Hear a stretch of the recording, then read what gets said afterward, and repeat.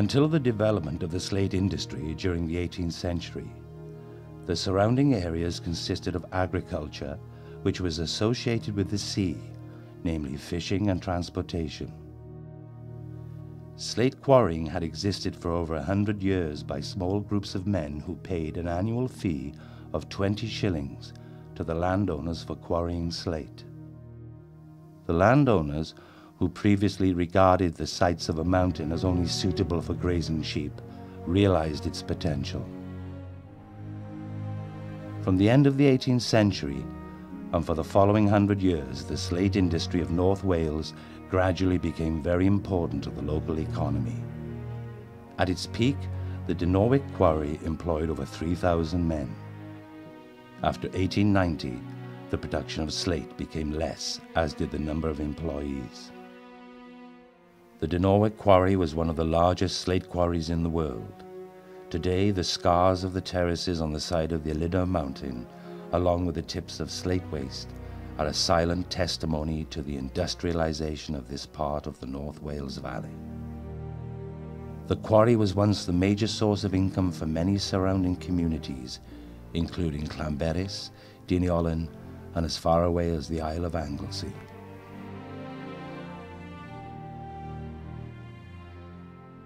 The slate quarrymen were a special breed of highly skilled workers who labored in the face of the prevailing elements, forever running the risk of death, ill health, and serious injury. Yn ddechrau yn y chwaral 1940, 1940, a mi oedd fel taniwr de, stwchar mewn ffordd de. A 5 diwrnod a hanner o waith, a 14.9 o chrogi, mae'n dydio heddiw 75 pence de. Am 5 diwrnod a hanner de, 5 diwrnod a hanner de.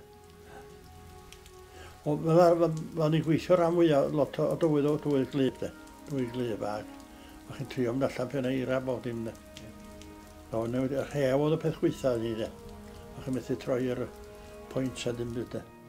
Wedi o'n i'n gweld cerad i fyny topiau de. Wedyn pan eisiau nôl o'r armi, o'n i'n gweld cerad i fyny danio, banio falle de. Wedyn 3/4 awr, o'ch chi'n tal am 3/4 awr. Hanner coron adag yno de. 12.5 pence o heddiw de. Am danio 3/4 awr de. Wyt ti wedi gweld yr pen pomenydd yn Nanperis off yno, fan oedd y rybys yn mynd i gyd de. Wedyn oedd ben yna o sledeidia, yn cael ei lawr i'r sedia. Wedyn oedd cael ei trin yn y sedia, a wedyn cael ei symud i lawr i'r doc i gylwch ddi. Wedyn oedd wach geni 4 wagen ar bob truck cael ei lawr i Felin Heli. Wedyn yn cael ei transportio Felin Heli bob dros wedi ar ei Holland a Germany a falle de. Wel, oedd ddim yn rhywle gweithio yn y shed ar ddwrnod glawog, oeddech chi dan do, ond pan ysymudus i weithio o'r shed i bonc Ben Garad, ambell i ddwrnod, oedd hi ddim ffit i gifod allan, oedd hi'n bwrw gymaint, ond o rai chi drio cael llechi o'r bonc i lawr i'r shed, i gadw'r hogia fynd, ac yn aml iawn, oedden ni dat y crwyn, gorfod mynd allan, a sacs ag yno chi lechu yn y shed, chach chi ddim pres ar ddiwan y mis, oedden ni'n cael fatha rhyw fath o cyfri mawr yn alw, bath eitha bonnar sydio. A wedyn, oedden ni'n trio cael y bonners yma bob mis. Oedden ni'n mynd i'r bonc ambell i fora yn y gia, claddu, chwilio am y ger, mwrthwr, y cyn, a beth bynnag y coaches a lle, a gordd ar hys a bod yn yr eira. Nes oedd crampia mawr ar eich dilwch, a trio gafal yn y mwrthwr ac yn y cyn. O weithio yna'r llithro i ffwr, o neipyn bach o rew wedi bod ar y goes y mwrthwr. Oedd hi'n galad iawn yna, weithio tyllu yn y clogwyn, a eitha wynt mawr, a bawn an yn disgyn o'r top ar yn penna ni. A trio llwytho wageni a beth felly, a rhirau yd y clytiau mi gyd. Oedd hi'n galad iawn o dweud i wir.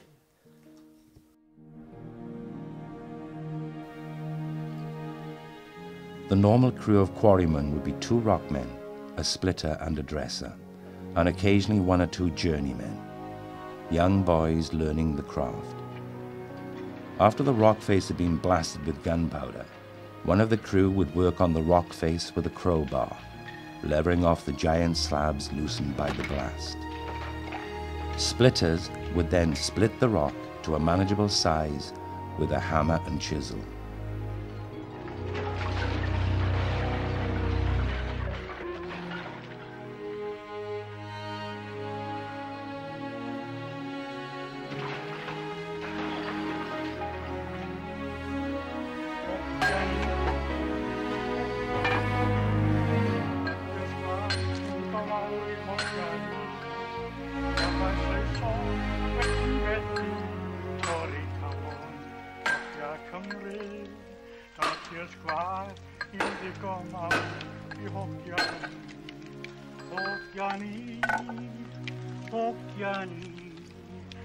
Dios guarem di gomau I hogiani A mae Saeson wedi methu Torri calon hogia Cymru Dios guarem di gomau I hogiani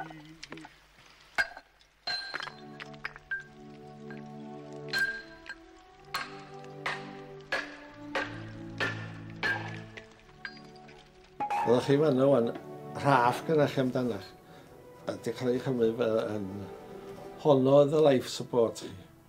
Sa rhywbeth yn digwydd a honno mynd i'r gwylod. Ac oedd i'r rhewi toedd. Oeddech chi... Oedd yn le glydd byna te. A gyda hwnnw'r rhewi ac yn beri bywyd te. Beri bywyd. O na, dwi'n meddwl, swn i byth wedi mynd i'r twll, i'r galleries. Cos o'n i, oedd yn nhad o fyna, oedden ni'n gweithio ystad y ffôn gilydd. Ond no way, swn i wedi mynd i hwnnw te. Ac oedd, y peth oedd chi, yna hi yr lefal o'n, ac oedd yr haf, just dros yr ochr fel yna. Ac oeddech chi'n balansio anni hewan. Ac oeddech chi'n swingio tha mwnci yn i chi. A ddyn o'n mwnci. Ac yn tynnu efo wir. O'r hai chi dynnu bethau oedd o'n lws. Chodd o ddisgyn yna chi te. Oeddech chi ar ôl seithi. Oeddech chi gorfod mynd rownd wedyn. A, fanna gafon yna lot i lladd te. Tamad, lla bod chi'n wthi fa ma. Dim yn sylweddoli bod dyn wthi benno. Yn mwy rhydd, ac eitha'n tynnu gwylod. O dwi'n gwybod am ddau, gafodd ei lladd felly yna te. O welis i'r mwynhau nhw te, dwi'n gwybod bod nhw wedi cael ei lladd te.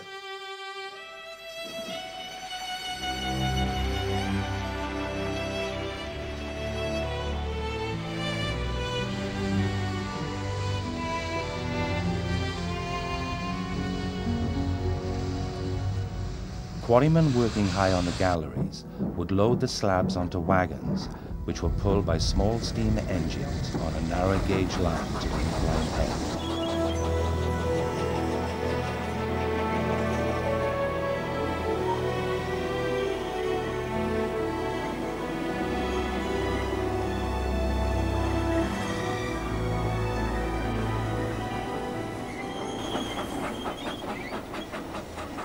From there, the wagons were transported down the inclines in groups of 4. Full wagons at the top and empty ones at the bottom.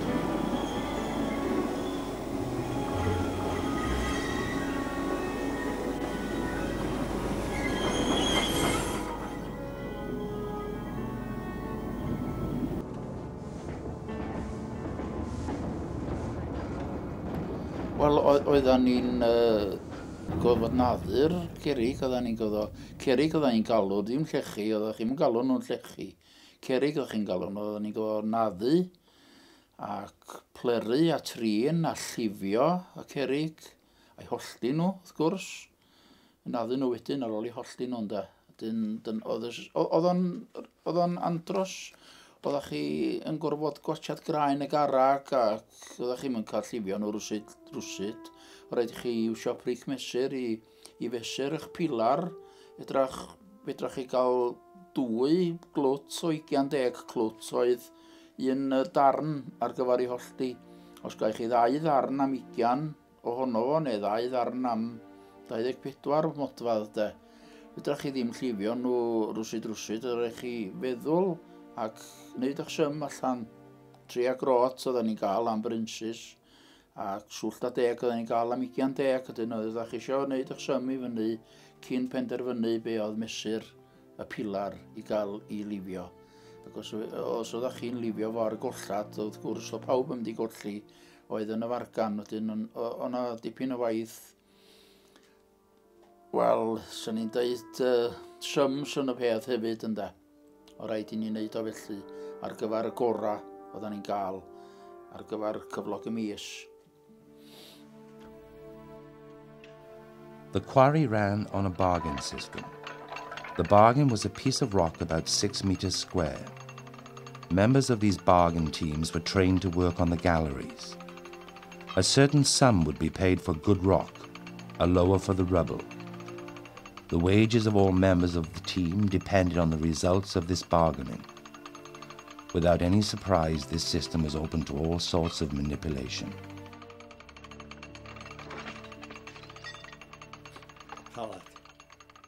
Calad, dachrau llyd. Wel, gosod a'ch ti'n gwneud hyn a hyn o lychu. Oeddach chdi'n cael gwneud y gyflog, oedd y mistar yn talu i chdi. A beth bynnag oedd dros ben, oedd y mwrw oedden nhw'n galw tair llechan, a un oedden nhw'n cyfri hynny. Ac oeddech chdi gorfod gwneud tair i gael un te, ond oeddech chdi gwneud y cyflog i fyny i ddechrau y fanna. A unwaith oeddech chdi wedi gwneud beth bynnag oedd. Ond o drwg oedd. Oeddech chdi beth ti'n meddwl amdano fo rwan. Oedd o'n gwneud sens te. Sa ti'n meddwl oedd chdi'n cael pris gynnyn nhw ac yn dweud, reit, o hyn a hyn ydy'r pris. Os oeddech chdi'n dod nes o'ch chdi'n gwneud fatha gormod mewn ffordd, ydy bod yn lwcus, ydy cael mis da, ydy bod yn sych, a wedi cael llechu da sy'n ddod i lawr i'r shed i gael i trimio i fyny a bethau felly. Ac os o'ch chdi'n gwneud gormod, oedd yn tynnu dy pris di lawr. Y beth oedd y dda chwarae chi? Oedd pawb helpan nhw'i gilydd. Te. Rwy'n dod yna, oedd yn eisiau gwneud, dydwch chi, rhyw bris, special bris ddeuda ni wan te, a dim digon o lychu. A fydden nhw'n dod ata, cwylu mae hyn yn had, cwyl, sgyn ti glwt, gai. A clwt, dim clwt, pisin o lechan ydi hwnnw, tha bloc, de. A ta dweud, iawn, dwi wedi gorffan te. A fydda fo gyrraedd mynd mis nesaf at y llall te. Ond yna rhywbeth yn chwarae rhwng y dynion eu hunan chi. Ewan nhw, fel dwi wedi dweud, oedden nhw'n ddynion clyfar a ofnadwy. Bechod yna fysa yna fasiwn beth, cos peis i chwarael, mynd nes i am bod gen i 2 chwaer. A dyna am digon o bres yn dod i bethau te. Ond dwi'n dweud swn i wedi mynd yn broffesor na dim byd. Ond dyna oedd y reswm bod fi yn gorfod mynd i helpu mam a nad.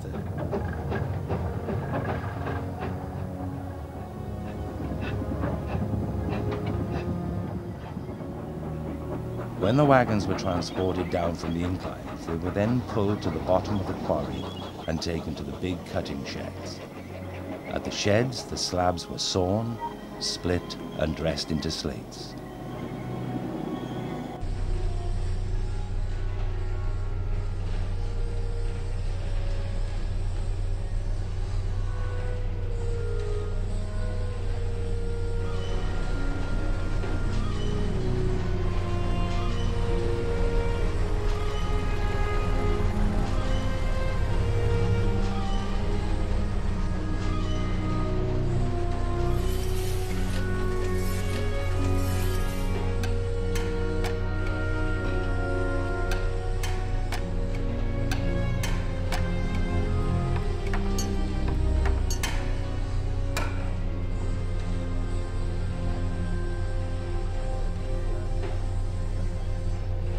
Wel, oedden ni'n gweithio mewn llwch difrifol yna yn ewedig yn hwyrach yn ymrentisiad, lle fi rhaid mi fynd ar y graig i twll oedden ni'n alw, a gweithio i twll o wanhad.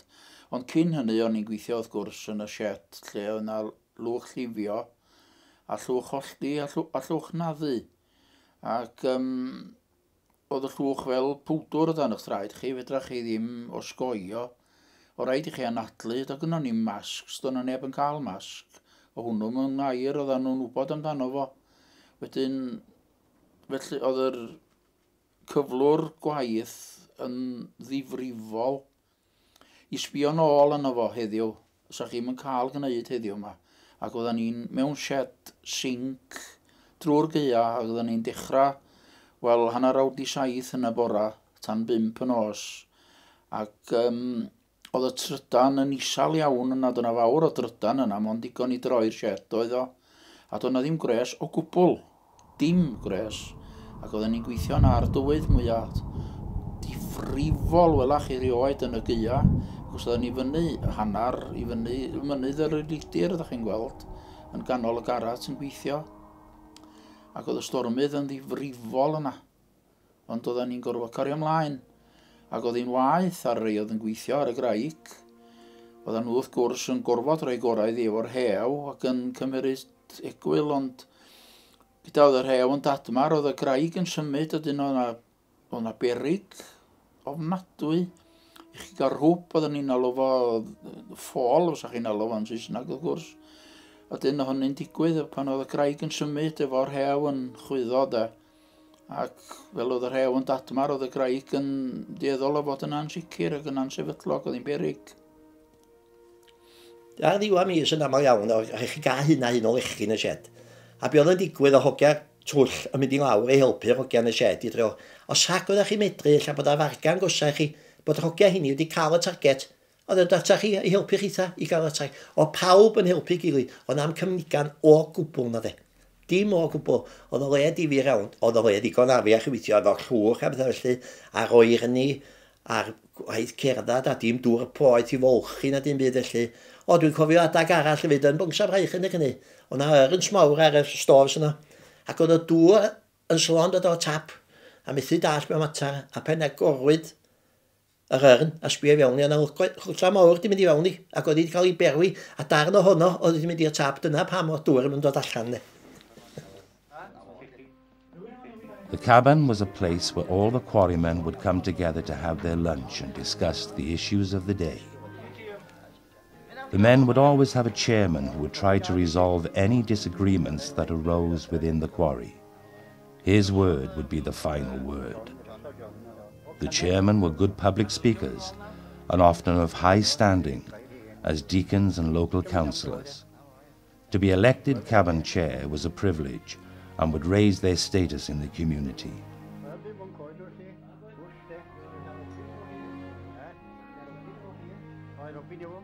O ia, wedi mi gael y swydd wan o hel y pres y caban ma. Fys i swydd arall o hel undab chwarelwr y Gogledd Cymru hwn. A fi a Brynlio Lamberison yn hel y pres yr undab ma. Ac oedden ni'n mynd a'n hwy i Ganarfon, i Secontium Teras unwaith y mis i bancio. I fanno oedden ni'n mynd a'n hwy.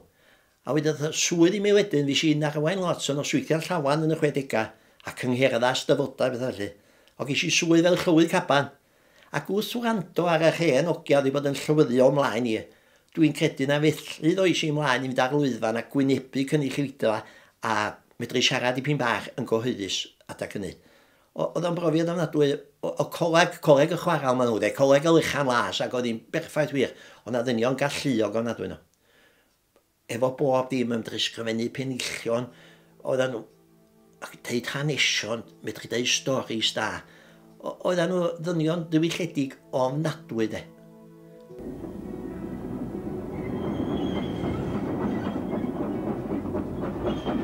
When the slate was cut and dressed, they were loaded onto wagons which were taken to Gilvachvi, which was the heart of the Dinorwig quarry.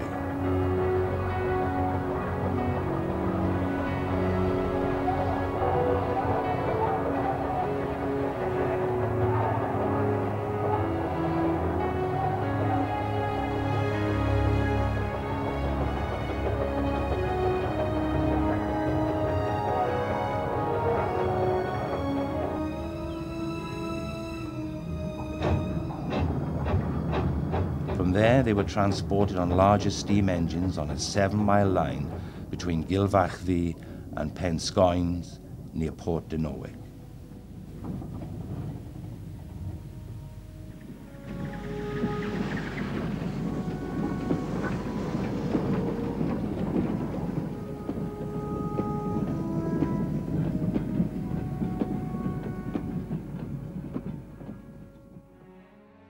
When the train arrived at Penscoins, the wagons of slate were transported down an incline to the dry dock in Port Dinorwig. From here, the slates were shipped to other parts of the country and as far away as Ireland and Europe.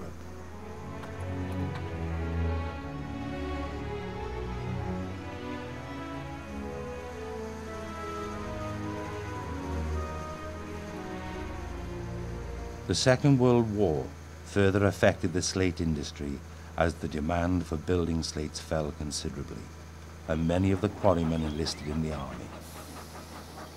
The North Wales slate industry never really returned to the level of productivity it had enjoyed at the turn of the century.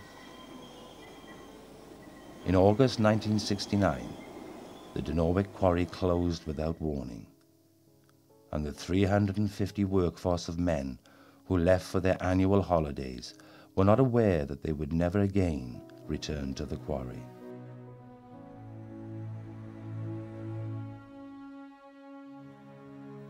A way of life for a whole community has ended with the closure of the Dinorwig Slate Quarries.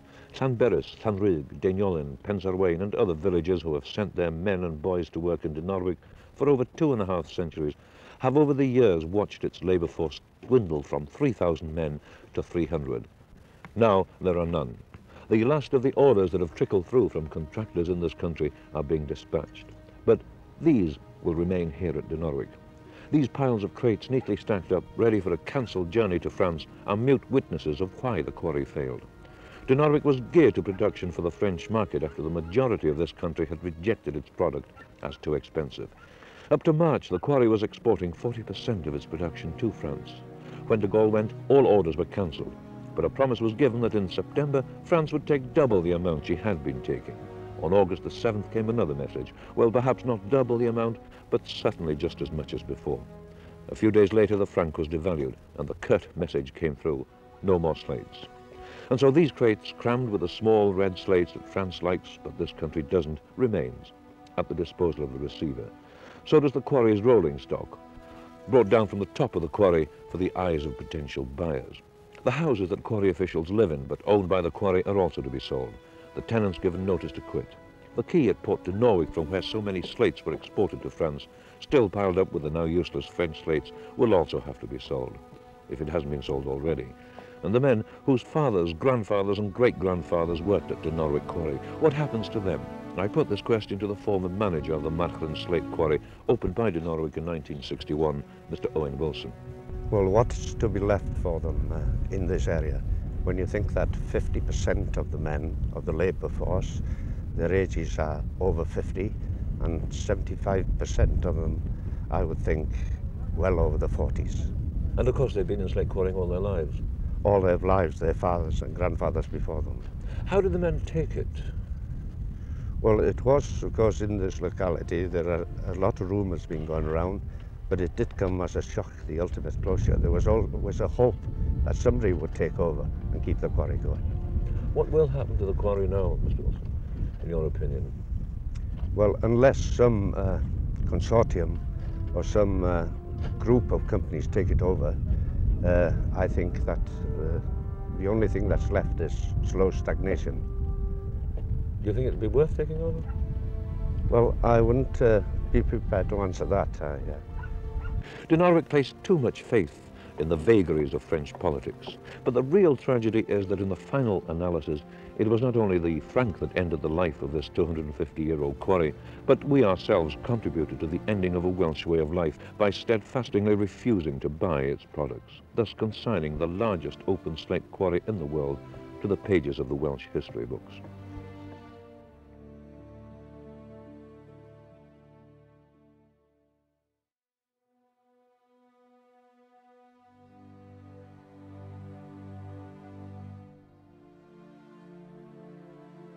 Today, the old quarry remains virtually unchanged, with heavy machinery and men's possessions still where they had left them. The remaining industrial memorabilia will remain for many years as a reminder of what the quarry workers had to endure for almost 2 centuries.